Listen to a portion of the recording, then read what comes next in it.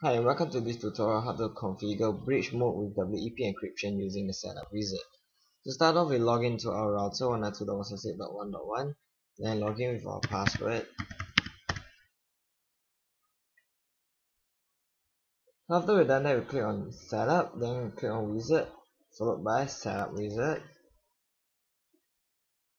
So over here we click next, so we can skip this.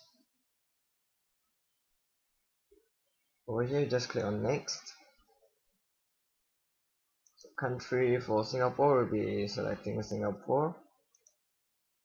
Internet service provider, select PPPoE.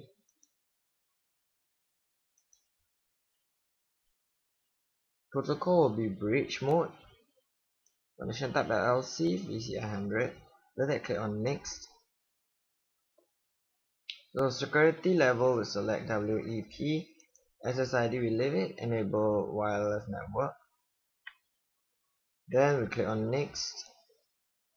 Finally just click on apply and our settings will be saved.